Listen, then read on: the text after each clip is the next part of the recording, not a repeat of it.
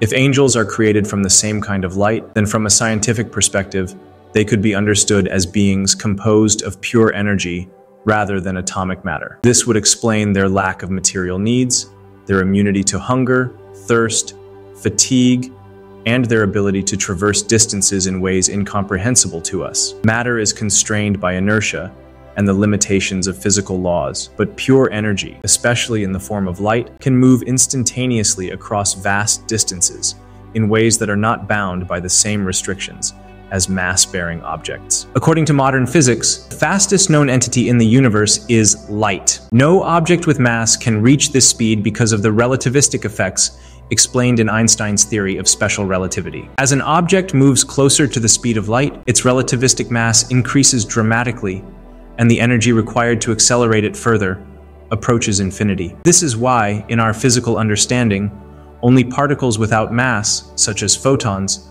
can move at light speed. In Surah Al-Ma'arij, verse 4, the Quran describes the angels and the spirit ascending to Allah in a single day, a journey that for human reckoning would take 50,000 years. This is a striking reference to what modern science calls extreme time dilation. From the human perspective, the journey spans an immense stretch of time. Yet for the angels, it is completed within a single day. When the Lorentz time dilation equation is applied to the description in this verse, the result shows that such an extreme difference between the time experienced by angels and by humans could only occur if their velocity was at or extremely close to the speed of light. Light consists of photons, pure energy without mass. Since angels are described as being created from light, they would not be bound by the same physical limitations that prevent material beings from achieving light speed. At the speed of light, not only does time dilate to an extreme degree, but space also contracts along the direction of travel. This means that for a being traveling at light speed, the vast distances that seem insurmountable to humans